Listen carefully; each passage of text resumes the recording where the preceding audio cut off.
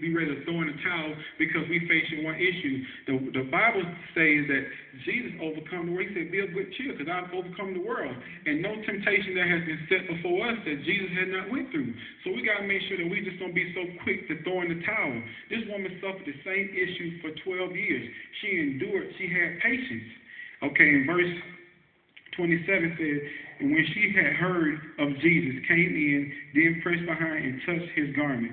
Verse 28, for she said, if I may touch but the hem of his clothes, I shall be made whole. So she had faith.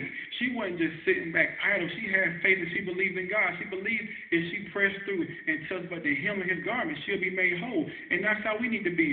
We can't wait for somebody to lay hands on us. We got to say, Lord, if I just get in my prayer closet, if I could just tap into your word, if I could just get into the house of the Lord, I could be made whole for any infirmity or any ailment that ails me. You can be made whole for that situation. Amen. But you got to believe. A lot of times as Christians, when we worry about things, worrying don't do nothing. Worrying just going to amplify the problem. What worrying going to do? Worrying has never changed nothing. When you worry about the problem's still going to be there.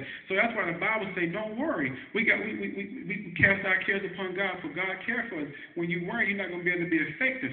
So it says, for she said, if I may touch but his clothes, I shall be made whole. In verse 29, it says, and straightway the fountain of her blood was dried up, and she felt in her body that she was healed of that very plague. So she said when she touched the hem of his garment, she knew that she was going to be made healed. And that's what someone's got to be. If I could just get to my prayer closet, if I could just spend a little time with my Father, I know any condition, any circumstance in my life I've been facing, I'm going to be healed for that very thing. But a lot of times, that's why the Bible tells us not to sin. Sin makes cowards of man.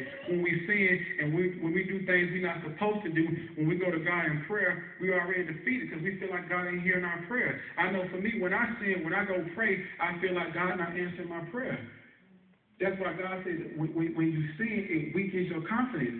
So as children of the Most High God, we can come before God boldly. God's word and Him is the same. God's word cannot lie. When we pray to God, we don't pray to God our will. We pray back to God His will. And God said His word shall not lie. He said the heaven and earth will pass away before His word returns to Him void. So God to honor His word. And being children of the Most High God, we're in a covenant. We're in a covenant relationship with God. It's not a matter of if He do it, He got to do it. God's word cannot lie. His word is the truth. And right here it says, and straightway the fountain of her blood was dried up, and she felt in her body that she was healed of that plague. And verse 30 says, Jesus, immediately knowing in himself that his virtue had gone out of him, turned him about in the press and said, who touched my clothes? Verse 31 said, his disciples said to him, thou seest the multitude thronging thee, and sayest thou, who touched me? Verse 32, and he looked around about to see her that had done this thing. But the woman, fearing and trembling, knowing what was done in her, came and fell down before him and told him all the truth. And said, and he said unto her, daughter, thy faith has made thee whole. Go in peace and be whole of thy plague.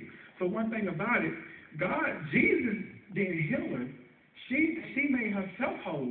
He said, thy faith has made thee whole. And that's a lot of times in the situation that we're going through. The faith that we have in God, the trust that we have in God is going to change our very situation. I know some of the things that I faced in my life, didn't know how I was going to get out of. I didn't have nobody to turn to but God. I don't have a plan B. If this Jesus thing don't work, I don't have nothing else to turn to.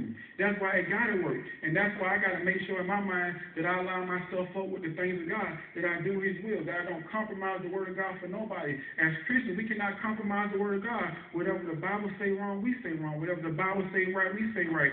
And we got to make sure that we are God pleasing and not man pleasing. A lot of times we try to do things to please man, and when we please the man, we disappoint God.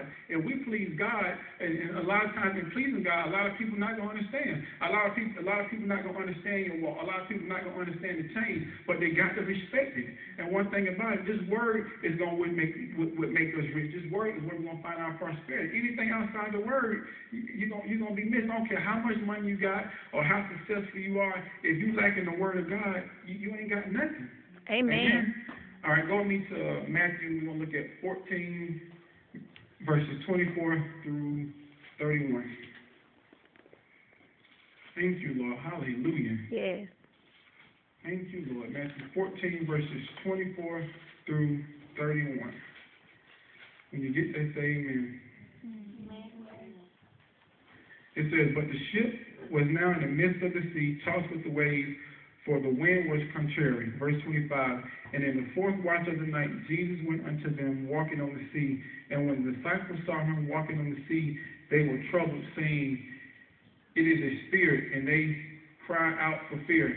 For straightway Jesus spake unto them, saying, be of good cheer. It is I, be not afraid. And Peter answered him and said, Lord, if it be thou, bid these to come unto me. And Peter, he said, come. And when Peter was come down out of the ship, he walked on the water to Jesus. See, right now, a lot of times when we're going through our walk with Christ, we ask God for things. We say, God, bless us with this business. Bless us with this house. And God tells us that we can have it. God said, okay, I'm going to bless you with it. And then look at verse 30. It says, but when he saw the winds boisterous, he was afraid.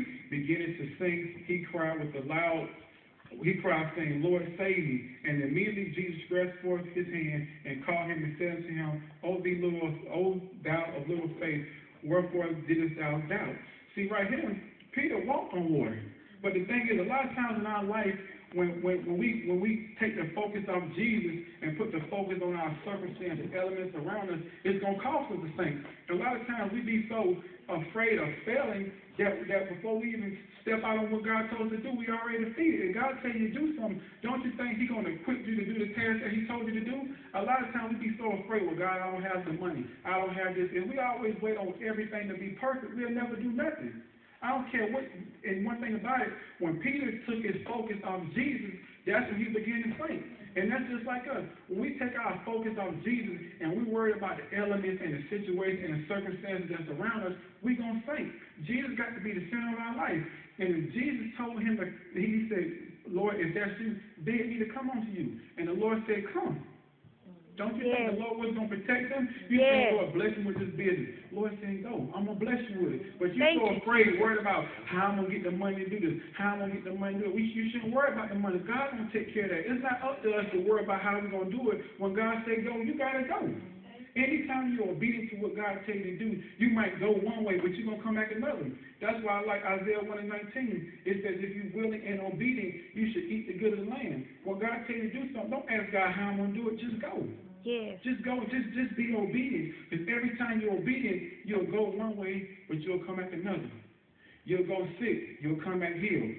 You'll go broke. You'll come back rich. Every blessing is tied to your obedience. You look through the Bible, all the great men and women in the Bible. Every time God sent them on an assignment, their obedience, after their obedience, always follows a reward. We got to make sure that we going to serve God regardless of what it look like. We can't let the elements dictate what we do.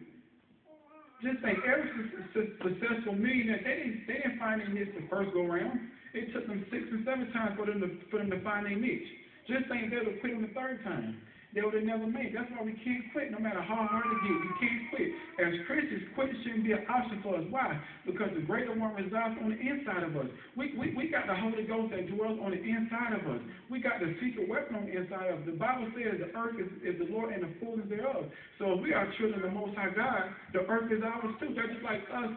As natural parents, we want to see our kids blessed. It's nothing that I want to do for my kids that's in my power as long as they're doing right. And that's the same thing with God. Yes. God wants to be in abundance. He wants us blessed to be a blessing. God's never going to bless us with just enough. He always going to bless us with more than enough so we can be a blessing to somebody else. But if your motive for wanting to be blessed is to be selfish, you're going to never be blessed. Our main goal should want to be distribution centers for the kingdom of God. We should want to see how many people we can impact, how many people that we can help across the world. If it's about us, we only going to be limited. We got to start thinking outside the box. We can't be small-minded. The devil